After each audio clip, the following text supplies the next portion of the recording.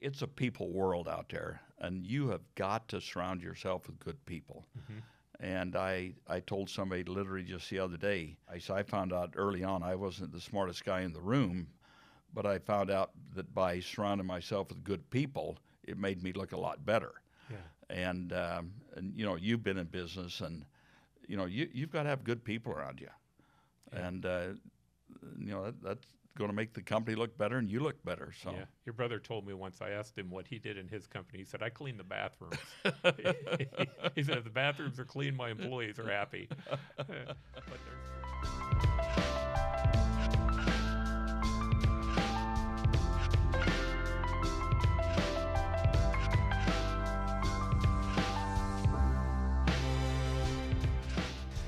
Hi, I'm Paul Johnson. I'm here with an old friend of mine, Jerry Moyes, who was the founder of Swift Transportation.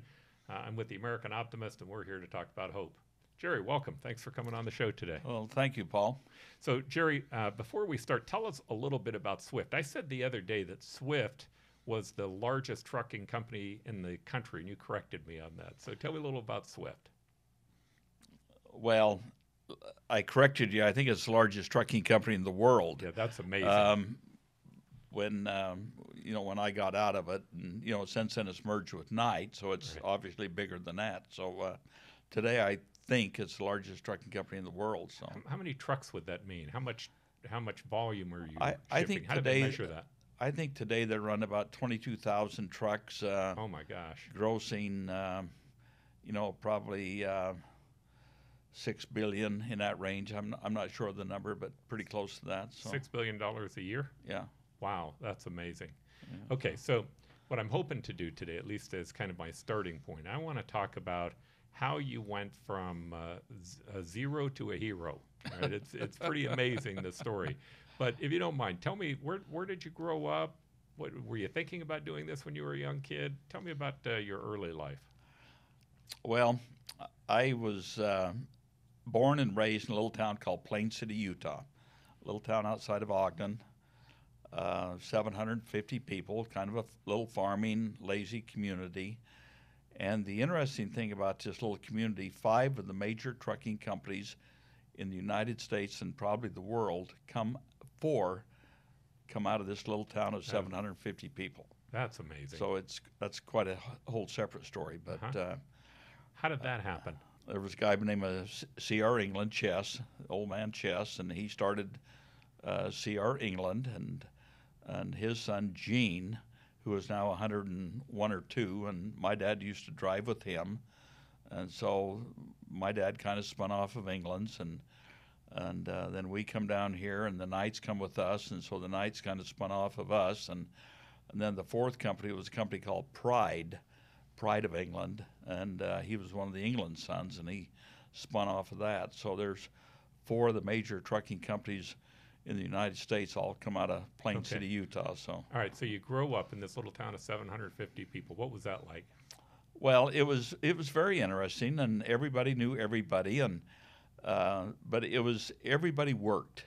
I mean, we had a work ethic. I mean, it was whether it was picking tomatoes or asparagus or hoeing beets or whatever it was, or hauling hay. Everybody had a job, and I jokingly tell the story. I worked at a gas station for 10 years at $1 an hour and never got ahead of my gas bill. But and gas was 22 cents a gallon back then. Yeah. But we had a work ethic, and we really developed that. And whether you talk about the Knights or the Englands, and there's a lot of other successful companies that have come out of this little town. But we started off. We had no option. I mean, it was you work, and that's the way it is. And the interesting thing is, everybody had a really fancy, fast car, and that was part of the deal. You make $1 an hour, and you could buy a fancy car for that. So With a loud motor, huh? a lot of motor. So Yeah. And so I know I know one of your brothers, Ronnie, but did you have other brothers or sisters?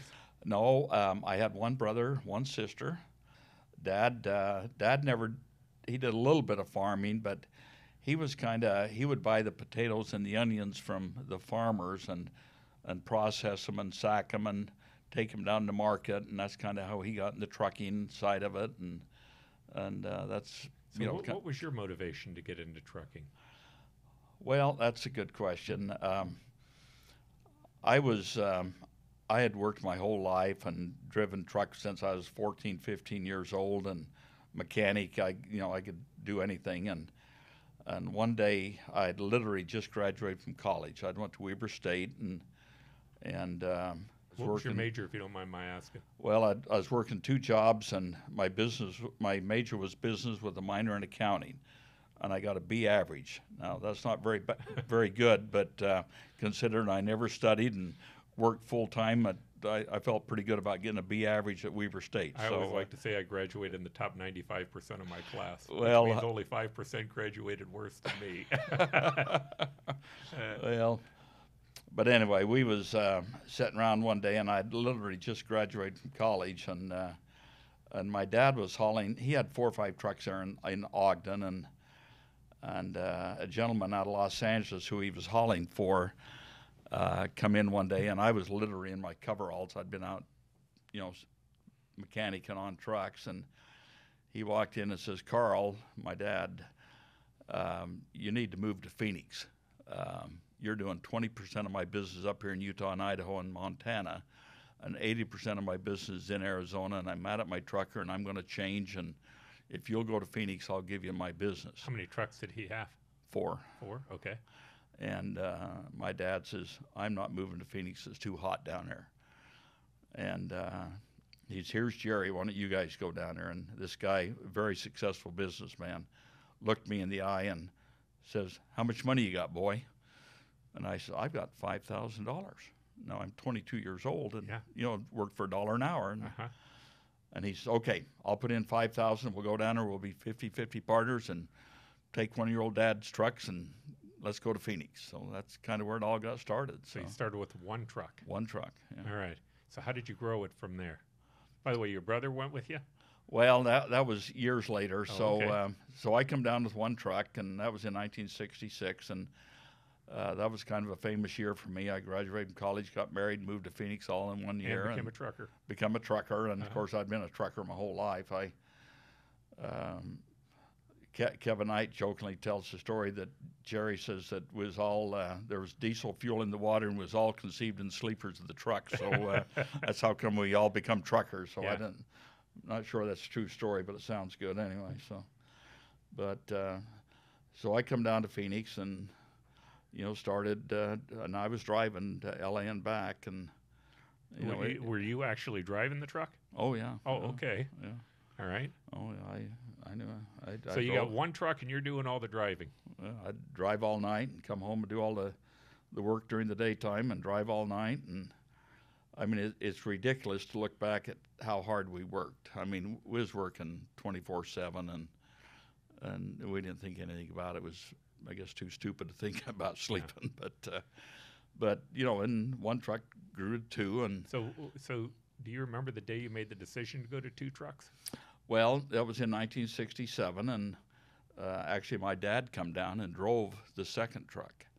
So he moved down from Salt Lake, and wow. And then about that time, a little later than that, my brother moved to Los Angeles with Randy Knight and went to work for the steel company that the guy that kind of got us in business down here. And so they actually worked over in Los Angeles for a while with him. So doing trucking also? Well, the buying of the selling the steel and more right. The business side of that side of the business. And right. So we was running 2 and 3 and 4 and got up to 5, 6 trucks. And at that time, do you only have one customer? Or did you well, we started getting into other businesses, and obviously his business was import steel out of Japan back in them days. It was all Japanese steel, and so it all come into the Port of Long Beach, and so as we was moving into other cities, Salt Lake and Denver and Albuquerque and Phoenix, we was getting backhauls back in, and back in them days, the transportation was very regulated by the Interstate Commerce Commission, and you couldn't just go out and buy a truck. You had to own the product you was hauling, which is how we did it. But you had to apply for these ICC authorities, and they were very, very difficult to get. And I spent probably 20 years, probably half my time just getting the authorities. So it wasn't like you go to a customer and work on getting the business. You had to have the authority first and then go get the business. So it was some pretty tough times back then. But. So you go from, when do you start to know you're going to really create a larger business? At what point? Did it just keep happening organically, or did you actually get to the point where you made a conscious decision you wanted to scale it faster? Well, we started in 1966, and in 1990, so what's that, 24 years, we was at about 250 million in revenues, and we decided to go public. I mean, we were growing a very capital-intensive business with no money, and it was very, very difficult. Mm-hmm. I mean, give a truck driver his paycheck on a Friday and say, hold it till Monday, it's not any good. Did you actually have to do that? Oh, many a times. And yeah. Tell a steel vendor that, or a fuel vendor that, I know I owe you for a couple of months, but I need a couple more truckloads of fuel. And I mean, it was a very difficult time. Even at $240 million worth of revenue, is that what you said? Well, the joke was we'd make $1,000 and we'd go spend 10 on a new truck. So, yeah. But in 1990 we went public, and we got $22 million out of Wall Street. And I tell a story, I've never taken any coke in my life, but I can tell you we was on one heck of a high after that 22 million. So yeah. But it really allowed us, and we told Wall Street that we felt that we could grow 20% a year, 10% internal and 10% through acquisitions. And so we told Wall Street that we thought we could do one acquisition a year, and I think we did 10 in 12 years, and plus growing internally. So we grew at about 25% a year. And okay, so wait a minute. Now you start with one truck. You've grown in this period of time to having 240 million in revenue, but you're still stressed on debt and everything else. What gives you the idea to go public? I mean, that had to be at least a little bit of a leap in your mind. Well, it was something that other trucking companies in our industry were either looking at or had done. Clarence Warner had done it a couple of years before, and there was another couple of companies that had done it. So they had kind of laid the roadmap out there for me to do. Well, one man can do, so can another. Just study what they do. And Clarence and I are good friends, and so we followed each other. And if he can do it, so can we do it. So, so it was, it was an answer we had to. We were so far in debt, and in a very capital-intensive industry, we had to have some help. Yeah. And so that was the decision we made, and it was a very, very good decision. Were there downsides to going public, things that were made it hard? Well, there was a few problems, like the board of directors. I had to answer to a board of directors, and there was a couple times I didn't get completely along with the board of directors, and that created a few other problems. And but being public, there was a lot of positives to it. It created better accountability to you. I mean, you had to have your numbers very accurate on a quarterly basis, and these Wall Street guys would call you, and they'd spend all day figuring out what the questions were, and why was this number up and this number down, and so it made a better company out of us to become public, and it certainly benefited us by raise the bar, raise the bar, and helped us raise the bar. So yeah. Do you so were there challenges in reporting, not only the quarterly reporting, but whatever report you had to hand over to SEC and others? Oh, it was always challenging, Paul, but it was never nothing. We always had a good accounting department, a good accounting staff, and our numbers were always good, so we never had to play any games with our numbers. They was always pretty outstanding, and so a guy told me he went to meet himself. You once, and he gave me the greatest description ever. He said all these suits walked up, and this guy with jeans and cowboy boots. He says, and damn it, that wasn't the guy that owned the company. Did you find that a lot? Well, sometimes, yeah. Yeah. But anyway, it was a great experience going public, and we got to know some great people on Wall Street, and people that give us a lot of advice and a lot of help. So. Yeah. Okay, so I remember skiing with you once when you had left the company. Another group of people had taken it over. They were in charge of it. I don't remember how old you were, but you and I were on a ski slope. You were at least in your early 70s, I think. And you said to me something along the line. You said, "Well, I'm going to go back and buy this company back." And I said, "Jerry, this is like the first time you've had any freedom since I've known you, and now you want to go back and put yourself right back in the hot seat." And you turned and looked at me almost with a scowl, and you said, "It's my company, Johnson." So is that how it felt? Well, as I said earlier, I got crossways with the board a couple times, and one time I actually took the company back private. Uh-huh.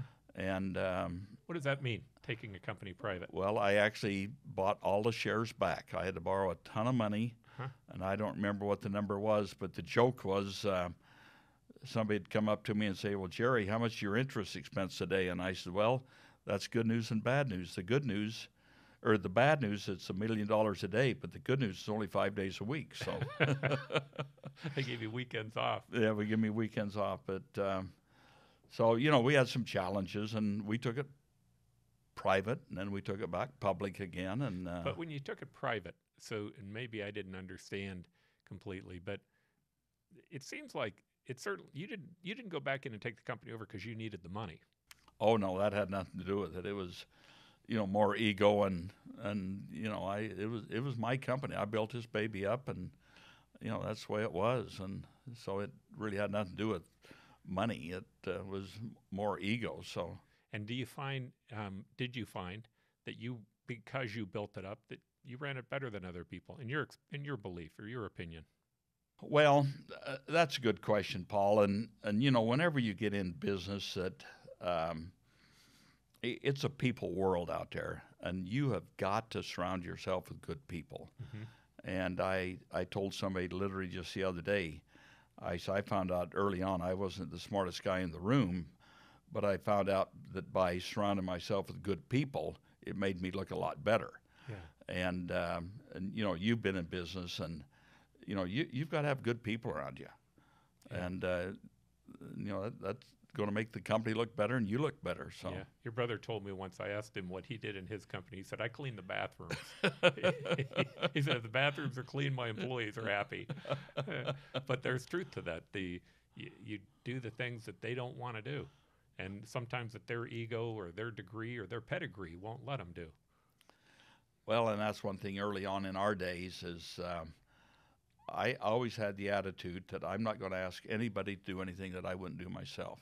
Mm-hmm. And if it was to go out and change a tire or change the oil on a truck or take a truck to Flagstaff in a snowstorm or whatever, I would do that. Mm-hmm. And every driver or every employee knew that if they didn't want to do it, I knew how to do it, and I would do it. So that was kind of important early on. So I want to think about this vision thing, because I know that a lot of entrepreneurs try to figure out when people get to your stage, did they plan it? Were they just optimistic? Did they luck into it? And I know you've kind of given us the story, but would you tell me that you always had a plan to scale this company from the beginning? Were you always ambitious, always wanting to grow it? Or did it just start to happen because you saw the possibility in front of you? Well, that's a good question, Paul. We just kept growing because we had to. Mm-hmm. I mean, we had customers that were in demand. We had, you know, in those times, we had good employees. We had plenty of drivers, and we were just growing. Mm-hmm. And the demand was out there, the opportunity was there, and we were growing. Mm-hmm. And, you know, once we got public after 1990, you know, being public was good news and bad news. The bad news was there was pressure from you to produce good numbers and grow the top line. Mm-hmm. You know, these guys were very top line oriented as well as bottom line. So it became a top line world. So what was the single biggest key to why your customers picked you to ship their product instead of the other competitors? What was it that gave you a competitive advantage? Well, I think what gave us a competitive advantage, Paul, is I was always very involved with the sales. And these big customers wanted to deal with somebody that could make a decision. And they all had my cell phone. If we had a problem, blame me at 2 or 3 in the morning. I got a phone call. In fact, I'll never forget midnight one night. I'm over at the sand dunes. I get a call from Sears, and this is when Sears was in their heyday, and they had a problem. There was a big snowstorm in Boston, and they need snow blowers from Chicago to Boston. And they needed a team right then. Well, guess who they called? But it was those relationships that we had, and we was able to grow with our top customers. I mean, we didn't have to add customers. We could grow with our existing customers, and we was a very small percentage of the existing business. So, how about showing up on time? How important did that end up being? Well, obviously that's very important to these customers. And did you track that? Oh yes, definitely. That was a measurable number. Oh yes, yeah. And we were always pretty good on time. So that was not obviously that was something we measured very closely, and our customers, believe me, our customers measured it probably more than we did. But that was not one of our major issues. I mean, we did a pretty good job on service. So, how about safety? Safety was obviously number one. At the end, we was to prove how safe we were. We was $10 million deductible in our liability. We had no collision, no cargo, and we had to perform safe because it was our money, and we had 40 terminals around the country that was measured on their profitability, and one of the big items was their safety, and everybody recognized that safety was number one. Technology. Tell me about the role technology did play and what it does play in trucking today. Well, when I was involved, technology was just starting. And, we had tracking systems on our trucks and on our trailers, and we thought that was so great. Because you just knew where they were. Oh, we knew where they were, and we knew, a shipper would call and say, "Where's my truck?" And we could say, "Well, he's 2 hours out, and he'll be there." We know exactly where he is, and so it was just starting to get into technology. And then from the accounting side, we were starting to get a lot of IT information faster. And one thing as we get into entrepreneurial, it's very important. You've got to have your numbers, and you got to have them fast, and you don't have to have a lot of them. I mean, I used to always look at 5-6 numbers. I mean, you can get spreadsheets, and you can drive yourself nuts on data on numbers, but I would walk in every morning, and I had 4, 5, 6 numbers that I would look at, and I knew how we did. And I went to our CPA or our CFO, and we actually had a daily financial statement. Wow. Now, it wasn't 100% accurate, but it was pretty darn accurate. But it was, a few basic items, but as you, whatever business you get into, you've got to be able to measure where you stand on a daily basis, and you've got to be able to react, and not so much also from a corporate level, but your smaller divisions or your smaller departments that you have. So, what were the 5 numbers you looked at? Do you recall any of them?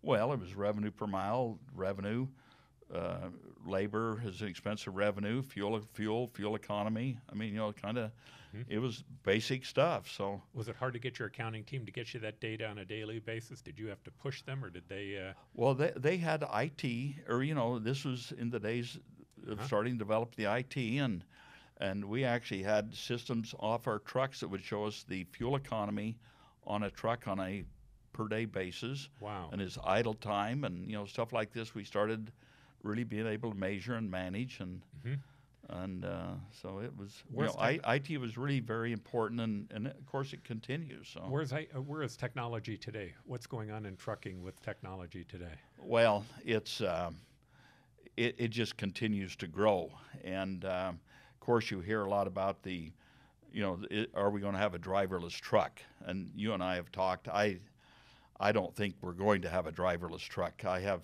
my opinion that I think that larger companies, the Swifts and the big companies, should do what they're doing over in Europe on the autobahns, and that's platooning, they call it. And you'll put 3 trucks together, and they're hooked together electronically, and you have one driver driving the first one, and you may have a driver in the second one, the third one, maybe you don't. In Europe, they're not having a driver in the second and third one. But I think from this all has to be approved on a state by state level, and I just don't think it's going to get approved, Paul. I just think there's too much risk out there, and so what will they have? Well, will they have the ability to do platooning if they have 3 drivers in the car? Yeah. Okay. And I think that's the answer. And you're going to save a little bit on fuel economy, and there's other savings that that you can have. And that second, third driver don't have to log on duty. I mean, he can be, doing his paperwork or actually, sleeping actually. Yeah. So my guess is you get a safer record too from what may happen in technology. Would you agree? Oh yes, definitely. Yeah. Yeah. So there's a tremendous opportunity in technology, and whether it's the trucking industry or whatever industry it is, that we're just so great to have this opportunity that we have, from an IT standpoint. And I'm not an IT expert, and but there's. But you spent a lot of time in technology. Well, I've spent a lot of time driving truck too. So yeah. So to begin with, you wouldn't buy into the fear if you were a trucker that they're going to be displaced by technology. They're just probably going to be enhanced by technology. That is correct. Yes, I just don't see the driverless truck. There's just too many oddball situations out there that I just don't think that's going to happen. Is my opinion. Now, maybe I'm wrong. So. Yeah. All right. So if you were thinking about an entrepreneur today, the fact that you started again almost with zero and became a hero, would you say that's impossible for a young person or a person to do today, or do you think it's still possible in this country? No, I think it's very possible today, Paul. I think, first of all, we live in the greatest country there is, and you and I have been around the world and been in a lot of countries, and every time I come back to this country, I kiss the ground. I don't literally, but appreciate more what we have here. And, we have a great country. And maybe I'll insert, Paul sent me a... Optimistic American? The Optimistic American from the doctor from Bosnia. Yeah. And a cute story. So years ago, I come home one day, and my wife had been to a church, and our church had some Bosnians over here. They were refugees that they were supporting, and they needed jobs, and they were mechanics. I said, well, sure, we'll hire them. So we hired 10 Bosnian mechanics, and they were great employees. I mean, good, solid employees. So a few years later, she come home one day, and our church has some Serbians, I guess. Okay. Serbians. And I said, sure, we'll bring them on. Well, our shop looked like a bloody war down there. You can't mix Bosnians and Serbs together. No, not. And in the United States, we're so fortunate. No matter what your religion is, or what part of the country you're from, or what ethnic background, we all get together. We don't think that way. But it really brought out, watching that iPod that, how it added to how fortunate we are. And, with the problems we got in Ukraine over there today, and, how horrible that is. But, they've been that way, forever. And, we haven't went through that. Of course, we went through the Civil War, but, in the West, we didn't see that. But we have 250 years of rule of law, and we built up institutions, and those institutions, in many ways, are our safety blanket. Yeah. They make certain that freedom kind of stays in place, and if one branch kind of goes haywire, the other branches can kind of move them back into the center. And I also think one of the most important things is don't overemphasize politics. they're always going to be fighting in politics. It's what they do. That's what they get paid to do. We're doing a pretty good job of it now, but Yep. that's another story. But you know, I like emphasizing business and entrepreneurship because that's where there's real promise. But you know, Paul, back to your question on entrepreneurship. You know, there are so tremendous opportunities out there right now today. Now, as I said earlier, I'm not an IT guy, but there's huge opportunities in IT that I won't get into because I don't understand it all. But in other businesses, I mean, I'm 78 years old, and I see 3 or 4 things every day. God, if I was only 50, I would go into that business. And but you know, there's great opportunity out there. Yeah. And you know, as one of the things I think is you need to do as an entrepreneur, and first of all, you got to have an education. And as I said earlier, I have a minor in accounting, and I don't care what business you're in, you've got to have a minor in accounting. You've got to understand the numbers. And I don't care if you're in healthcare, whatever business you're in, you've got to understand accounting.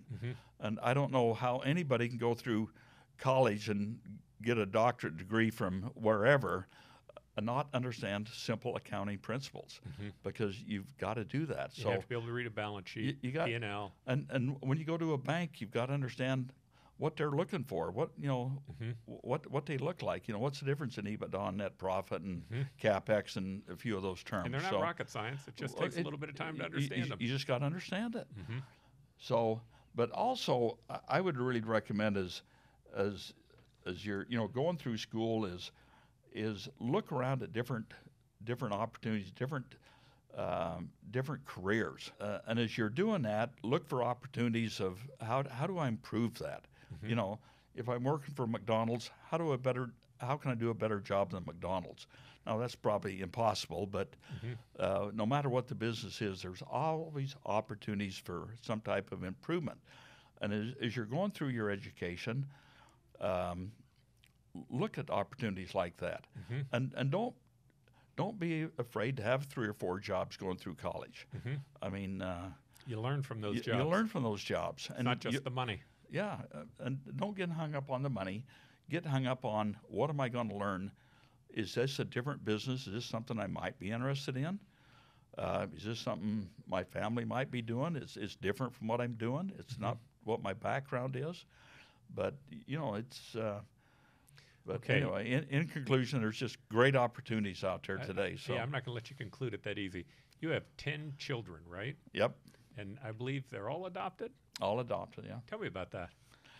Well, obviously we couldn't have children. We started adopting children and adopting and adopting and adopting. Once you get in that environment, there's a lot of children out there, and we've been very successful. We've had 10 great children, and we've got them raised. Now we have 28 grandchildren and 9 great, I think it is, something like that. Yeah. And so I think you told me a story once of one of them literally being dropped off at the office. Tell that story.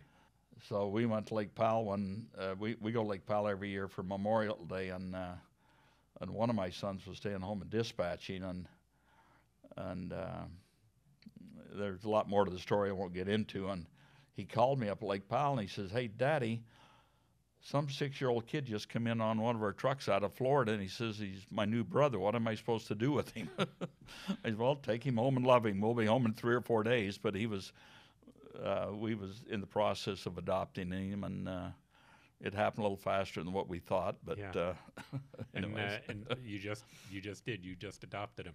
Yep. Yeah. All right. So with your children, are all of them entrepreneurs, or some of them in just working in labor, or what types of things do you see? Do you let them choose for themselves?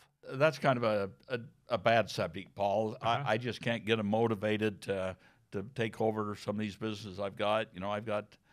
I've sold a couple of them, but I've had 4 or 5 pretty successful businesses, and they just don't want anything to do with them, and they have their other things they're doing. You're never a prophet in your own home. Which is fine. I figured that out immediately. You're never a prophet in your own home. Well, I found that out.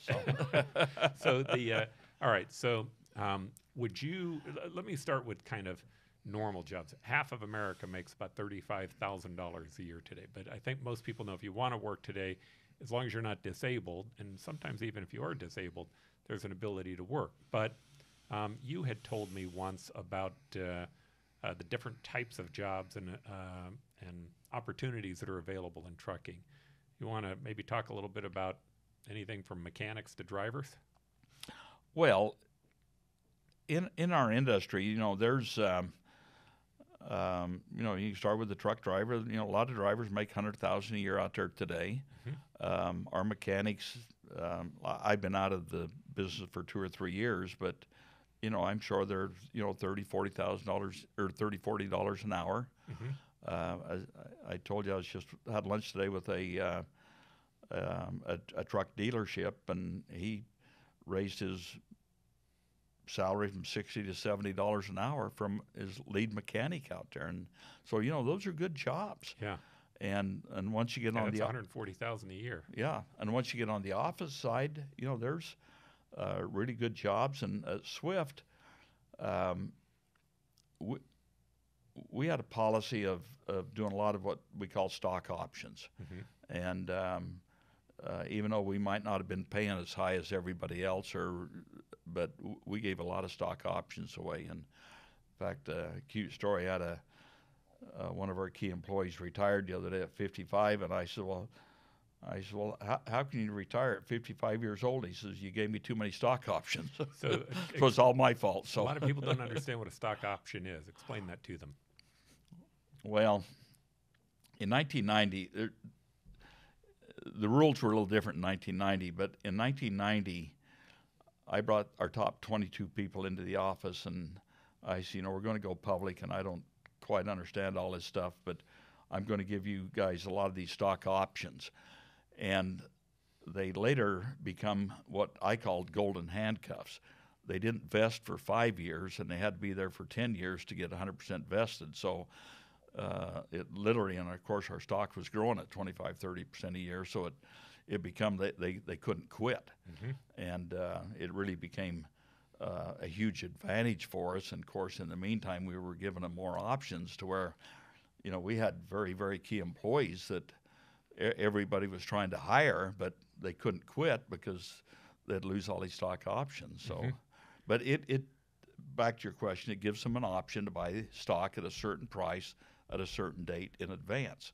And of course, like I said, our stock was always growing at 25% a year. So if they bought it at $5 or $10, and it went up the next year to $12, they'd end up making the $2.50 difference, so long as they were able to make it through some period of time. Right. It was necessary.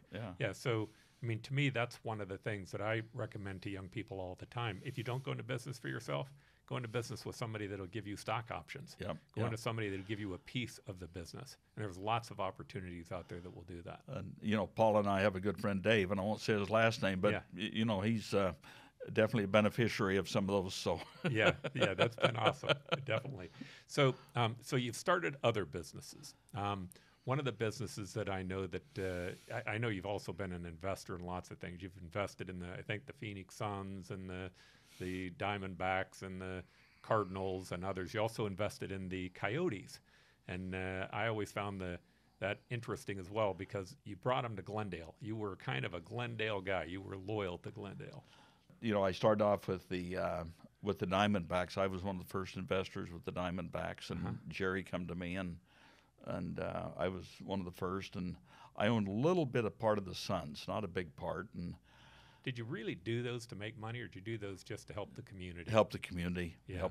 But so one day I happened to be down at the Diamondbacks, and I saw what they were paying for their airplanes to fly around, and so I assumed that the Suns were paying the same, and so I went to Jerry and I said, Jerry, if we Jerry Colangelo, and I said, if I buy a 737, of course I had a couple of business jets at the time, and I said, if I buy a 737, and we painted up Diamondbacks and Suns colors, will you use it? And he said, well, sure.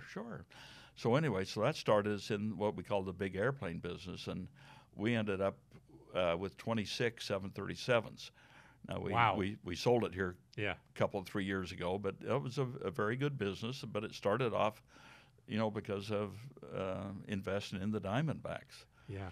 So the jump into the Coyote deal, that was a very poor decision. I lost a ton of money on it. It goes back, is hockey designed for the desert? Yeah. And I've been out of it for a number of years, and they're still losing a lot of money out there. Yeah. And of course, now they're in a fight, and they're moving When out you of Glen. did it originally, was it to make money, or was it again to try to help the valley? It was kind of help the valley. Yeah. It was not a profit situation. So Yeah. So it's a, I mean, to me, it's kind of amazing, and certainly that became a huge part of Westgate and it being opened up and other things. So, all right. So I know you've owned a steel company, I think a motorcycle company. You've had, you're a serial entrepreneur by any stretch of the imagination. What makes you decide when you're going to invest in a business? Well, a lot of them are almost by accident or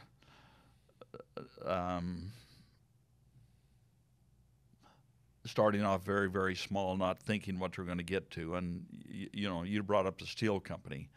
Mm-hmm. I own, my first cousin owns 10% of it, and it's very successful because of him, not because of me, because he's the one that's up there running up in Salt Lake. But we bought this thing 25 years ago on a freak situation. It was a company that we actually bought out of bankruptcy. Mm-hmm. And he's developed it into a terrific company. We did about probably a third of the hotels on Las Vegas Strip. We did the 49ers football stadium. We just recently done the Rams football stadium. We did not do the roof, but we did everything else but the roof. And it's turned out to be a very successful operation. Mm-hmm. But it was at the right time, at the right place. With How much time do you spend with that now? I spend about probably 1 day a quarter. Okay. I don't spend a lot of time up there. Mm-hmm. But your cousin spends a lot of time Yeah. on it. Oh, he's full time up there. Same yes. concept that all of his customers has his phone number? Yeah. Yeah. That seems to be one of your secrets. Yeah. I have a couple sayings that I say, and one of them is, to be successful, be at the right place at the right time with the asset. Now, that asset can be your brain, your muscle, your money, your mind, whatever you put in the word asset, to put something together. Mm-hmm. But it's being at the right place at the right time with the asset to put something together. Yeah. And the other, and I just went over this with another company that I'm doing business with that I'm not involved in it, that is, the guy has made it so complicated. I have another saying that's called KISS. Keep it simple, Sally. Whatever business you get into, you can get so carried away and get so complicated, and you don't have to do that. Keep it simple. And so that will help you a little bit. So Yeah. So these are the Jerry Moyes stories that I will always remember. I remember you took me up to Lake Powell back, I don't remember, I think it was like right after I left the mayor's office or something, and we went up through Antelope Canyon. Was that where it was, where we walked up through that stream? Oh, no, it wasn't Antelope. It was, anyway. Yeah, and we walked up through that stream, and I recall we had like 10 people, and you were kind of at the lead, and you were definitely the oldest guy amongst us, but still one of the strongest. We got to that waterfall, and we had to lift different people up on the waterfall. You're pulling, and I'm pushing our buddy Mike up to the top, and you're yelling at him, "Hey, Ironside, you got to help us." But what I remember the most is that when we came back from that hike, we got to the little place where the harbor was, and the boat had disappeared. And after the boat disappeared, we're like, what are we going to do? Everybody's a little panicked. And all of a sudden we turn around, and you've jumped in the water, and you're swimming out to the middle of the lake to try to find that boat. And I'm like, okay, there's no way I could let him go by himself. This would be a shame mission if I did that. So I jumped in behind you, but you didn't know that I jumped in. And then you got in that little teeny tiny canyon. I remember that boat would hit each side of that wall when we were coming into it. And I heard that big old motor start up, and I thought, oh my gosh, he doesn't know I'm here. He's going to hit my head right into the side of this wall. But but the thing that I always noticed with you was just like you said, it never bothered you to get your hands dirty. You were always first in. Oh yeah, I never worried about me getting my hands dirty. So, yeah, that was a fun trip back in those days. We did quite a few of them and had some fun times. So what do you spend your time doing now? Do you spend it with your kids, your grandkids? What are the big projects that are on your list now? Well, I still have 2 or 3 still pretty active businesses. I still own the marina. I still own the steel company. I'm starting to become a little more active up there. And 4 or 5 different real estate projects. And I just recently sold the FBO at the airport, and I still own what's called the 135 certificate. We're in the process of selling that. What is the 135 certificate? A charter, Okay. where you can charter airplanes. And anyway, so I have plenty to do still. I create plenty to do. So, and you're all out of Swift now, correct? I'm 100% out of Swift. Yeah. And does that relieve some stress? Yeah, it was a tough job. It was a lot of stress, a lot of work, and I'm glad to be out of it. And are you glad you did it? Yeah. Oh, yeah. And the Knights are in there running now. They've kind of moved on a little bit, and they've got the next generation in there, but they're doing very well, and the stock's doing good. So that's amazing. That's to see. good. So all right, well, Jerry, thank you so much. We appreciate you coming in. It's always interesting to me to just kind of think through the lessons that come from this. I love a couple of the lessons that you gave us here today, at least that I'm going to walk away with. One of the big ones was there's still a lot of opportunity for entrepreneurs, that even if you have nothing, if you want to try to get started, there's options all around. You just have to look. The second one that I liked is that there are also jobs that are available for people, and some of them are high-paying jobs. But you said, as part of your spiel, education, that's a key. I was listening to Ray Dalio the other day, and he made some really interesting points, but some of them were a bit frightful in terms of how he viewed where the country was going. But he said to fix those problems, there are just 2 things that we need to do. We need to make more than we spend, and he said we need to be kind to one another. We need to be nice. Especially the second one. So. Yep, especially the second one. Yeah.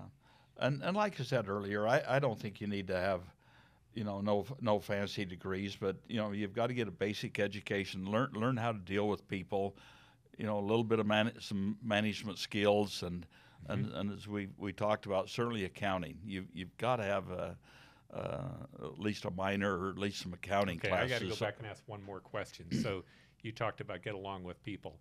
How many people work for your company? Well, in our heyday, we probably had 25,000. All right. How do you lead 25,000 people from a leadership standpoint? What are the main skills that are important in that? Well, first of all, you got to have good people underneath you. And we had, we had 40 terminals around the country, but we were very standardized. Every terminal reacted the same. They had the same guidelines. They were measured the same. So I think that really helped to where South Carolina was no different than Phoenix. And but it was difficult. I mean, it's not like I'm out managing every truck driver. But you had standardization, and you had how many people working for you at the executive level? 35. Is that what you said? Well, we had 25,000 truck drivers, and we had 5-to-1 ratio. So we had probably 5,000 non-driver personnel. And how many people you think you had to interact with as the leader? Well, first of all, I kept pretty involved with the outside terminals, so that was probably 40, and so probably 50, 55 people, 50, 60 people pretty involved. So. And was that them calling you, or you actually going out and seeing what they were doing? Both. And in addition to that, we had probably 25 salespeople that I probably spent a third or half my time in the sales department. And as I said earlier, I felt it was really important to be close to our customers. Yeah. And that was good news and bad news. I mean, they knew who to call when they needed something. And it gave us a feel of, they would tell me, all right, we're going to build a distribution center here, and start thinking about it. And so, I mean, it was a a very strong relationship that I developed with these big customers over the time that other trucking companies hadn't. They'd send their salesmen in, but I just felt that a tremendous amount of our growth was because of the relationship I had with big major customers. And you know, I mean, that's Walmart, Costco, and Target, and you know, Sears, Kmart in their heyday. I mean, Kmart was our largest customer for years. Yeah, they had other trucking companies they worked with. You were one of the larger ones. Yeah, we was the largest. So yeah, and so part of your leadership style. I remember. Did you ever read the book on Lincoln, where he talks about Lincoln on leadership? It's a fascinating book. But one of the things Lincoln said, which kind of sounds like what you're saying, is he said the key to winning the war was he had to quit listening to the general. He had to get out there and listen to the troops. Yep. And he says it was a completely different story when he listened to the troops than when he was listening to the general. He says, in fact, when he was listening to the general, he thought they were winning. He said when he got out to the troops, he realized, we don't do something, we're going to lose. You know, almost every Saturday, I would go down and spend a couple hours out at the fuel island, just talking to truck drivers. You know, looking at the trucks and how's your truck doing. You know, if we're buying new trucks, what do we need to change?